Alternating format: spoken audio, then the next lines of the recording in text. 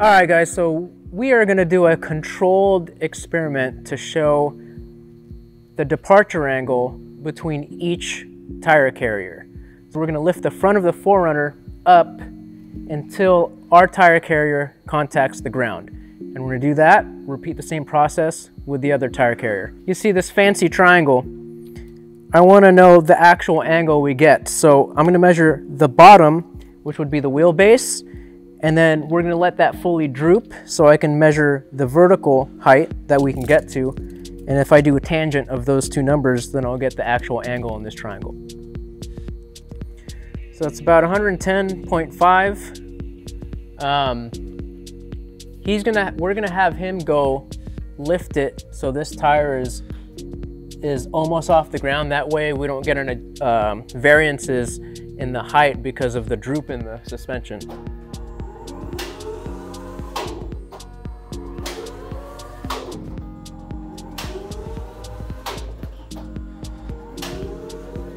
There you go. It's on it.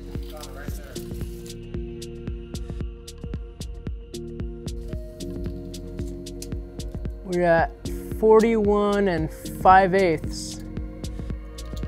41 1/2. The height is 41.5.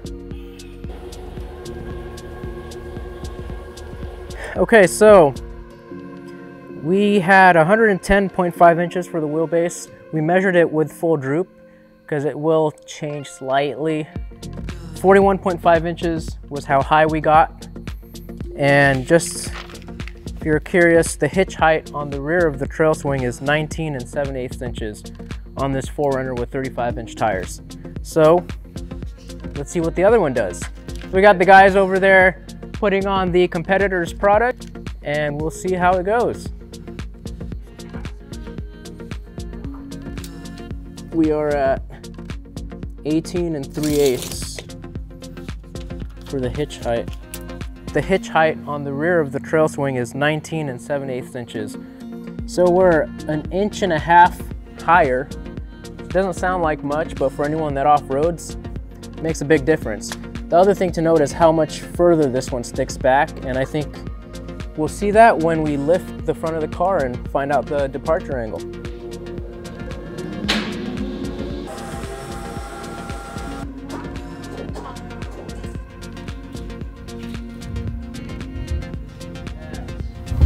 Exactly 3 feet.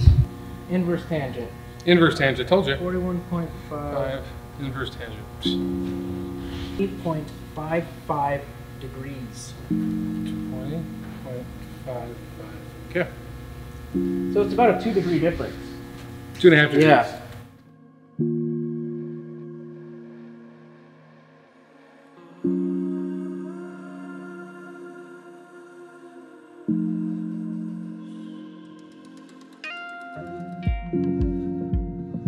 On the trail swing, you put the hitch pin in first, and then you tighten the wedge from the back.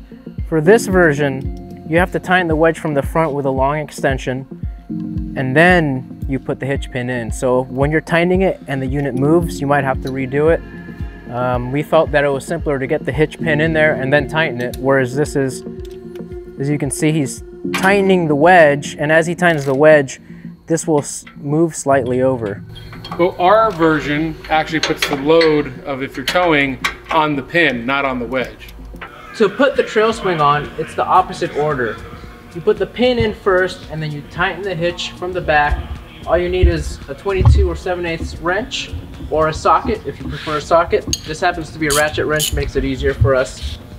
So you simply slide that in. You tighten this up from the back right here, and that'll straighten out the swing.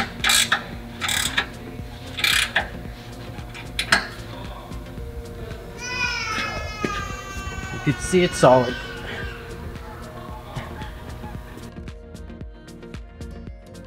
When you're carrying a 100-pound tire, it's harder to line up 2 studs than it is 1 stud. And that's why we welded 1 stud on the top that you don't have to adjust. It's always there and your wheel is always gonna fit. In order to put this tire on this carrier, you have to line up 2 studs on the top to your wheel. which if I'm doing it on my own, that's gonna be kind of hard. 100 pounds. I don't even want to try, you just help me.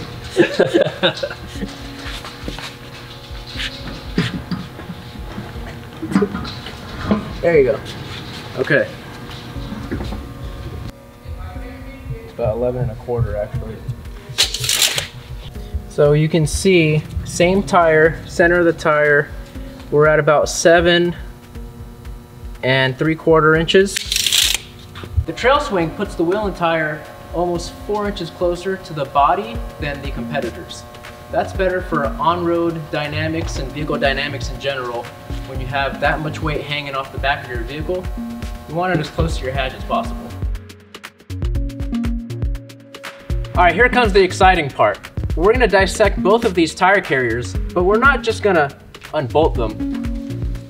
We're gonna cut them in half. All right.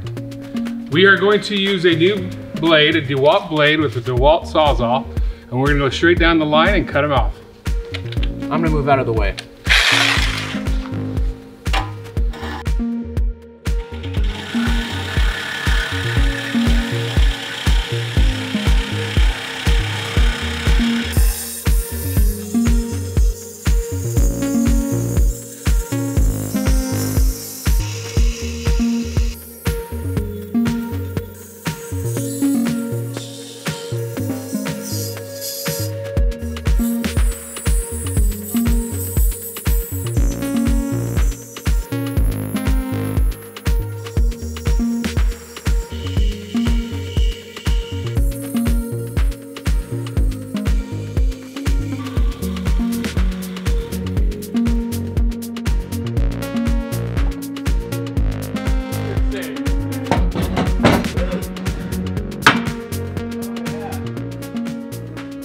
That.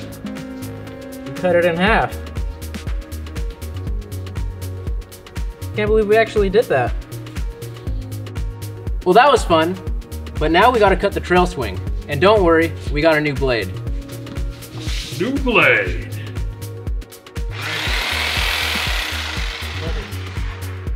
Let me get out of the way.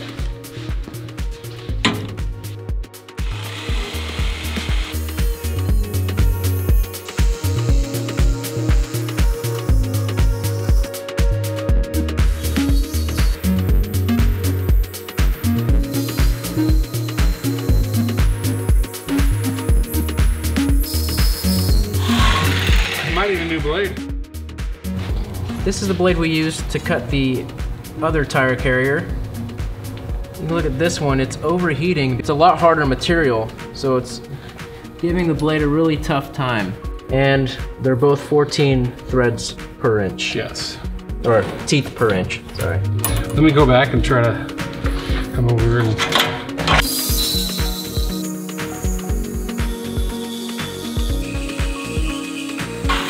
I need another blade.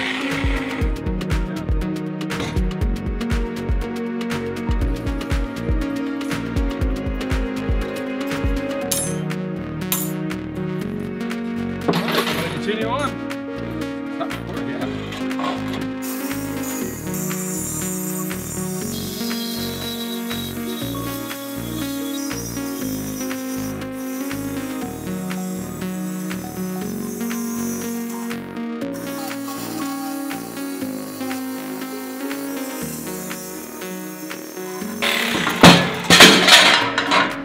That. Whew.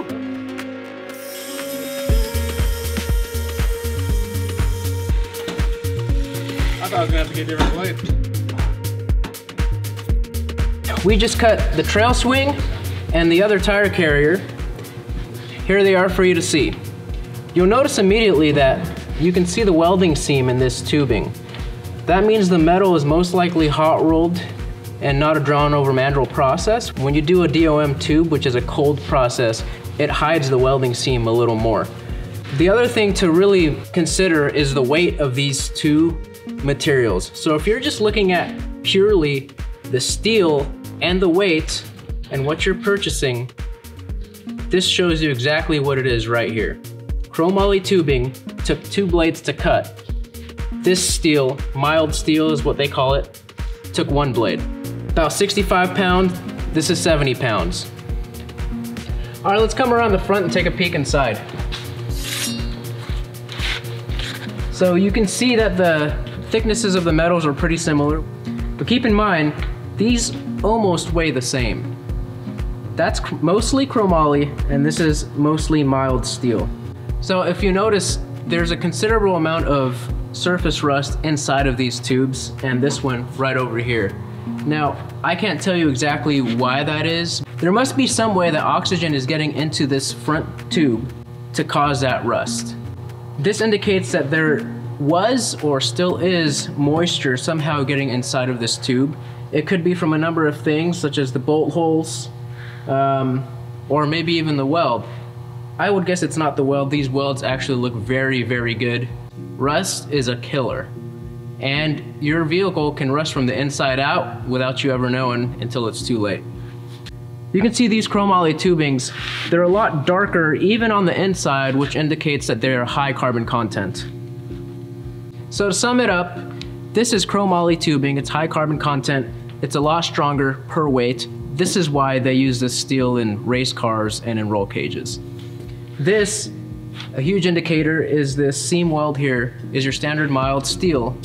If you consider the cost between these units and the weight of this versus the weight of this, where's your money going?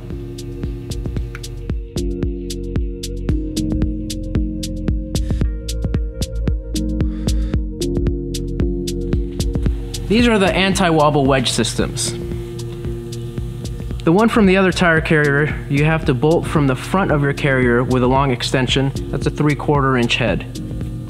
The one on the trail swing bolts from the back of the tire carrier, and all you need is a 7/8 or 22mm wrench. The hinge bolts, this is the competitor. This is a 1/2 inch. The trail swing uses a 1 inch with a grade C lock nut. Both tire carriers have safety pins. You can see this one is a lot smaller than ours. We spent the money on the actual safety pin and not so much on the lanyard itself. But we actually have a bolt opener too, so that's pretty cool. These are the two latch assemblies. Theirs is a very nice unit. Theirs has a nice pivot, nice angle, and is easy to use. The DIRTCOM trail swing is a little bit longer with a full-size handle, 1,000-pound weight rating, and as you can see, is a little bit nicer for the leverage. Here are the license plate brackets. The other tire carrier supports the license plate from the bottom. The DIRTCOM tire carrier has a license plate bracket that includes a light and a fully enclosed system to protect your license plate. Here's a close-up of the hinge systems. The other tire carrier uses plastic bushings and has a solid piece of metal here. The DIRTCOM trail swing uses an oil-embedded 1 inch brass bushings. Those are replaceable. This is not. If you're wondering where your money is going for these units, because they are expensive, the DIRTCOM trail swing uses a 30-degree raised coming out of your hitch receiver to give you that extra clearance. We also use a heavy steel collar for extra support. These are rated at 7,501 pounds. This unit is rated at 10,000. However, we noticed there is no collar around this tow hitch. Most tow hitches, including aftermarket and OEM, all have a reinforcement collar here to help with the longevity of the product. That prevents it from cracking from heavy use. Another thing to consider for those of you that are towing is the longer your extension is from your original tow hitch, the less you will be able to tow. For an 8-inch extension such as this one, you're supposed to cut your vehicle tow rating in half. So if you're using this and towing, and your vehicle is rated for 7,000 pounds, you should only be towing 3,500. The shorter the lever, the better. So although this shows a 10,000 pound rating, you'll most likely never get there unless your truck can tow 20,000 pounds. Just remember, the DIRTCOM trail swing is rated at a class 4. However, to be safe, which is very important, we rate this at 7,501 pounds. The DIRTCOM trail swing, we integrated this mechanism. What this does is this allows you to have automatic locking when you open your trail swing. 1, 2, and 3 positions are available. The other tire carrier, you have to pull a pin from a different location and manually place it to keep it from swinging open. The trail swing unit is a one-hand operation. Both tire carriers have hitches that swing out with the swing arm. This allows you to put your bike racks or cargo racks onto the swing arm and swing them out of the way of your vehicle. The DIRTCOM Trail Swing allows you to be able to bolt on your accessory hitch. We have built-in set screws so you can use any type of extender and it'll still be wobble free. The reason we made ours a bolt-on is not everybody wants one. There's a lot of hardcore off-road guys who don't want extra things hanging off of their swing arm. This allows modularity and customization for you. Here are the tire mounts. The other tire carrier has a really nice system, adjustable for multiple wheel patterns. However, the only downside is you have to line up 2 holes when you're lifting your tire up. The DIRTCOM Trail Swing has a single stud, which makes it easier to line up your spare tire, especially when you're on the trail. The DIRTCOM Trail Swing is made of chromoly tubing and 3/16 backplate. Theirs is made of mild steel. Both units are good units. You guys be the judge of what you've seen here. At DIRTCOM, we're very proud of our product. Everything is made in the US of A. We're very proud of that. To keep quality control under our hands, every single trail swing has a specific nameplate. With that nameplate, it has a specific serial number. From that serial number, we are able to track when it was made, who made it, and where it went off to. So keep that in mind when you're purchasing yours, because this one's made for you. So this 10,000 pound rating means, unless your tow truck, not your Take a deep breath. Okay, good. Look at him sometimes like as he's talking. All right, he disgusts me. Sorry, no. Ours is chromoly tubing, theirs is not. You can recover. You talked about it. Okay. Just say that they're just made of cold rolled. Yeah, say mild steel. Yeah, mild steel. Makes it easy for alignment to line up your third tire on the back. Third tire? Your spare tire. Okay, do it again. It's a motorcycle?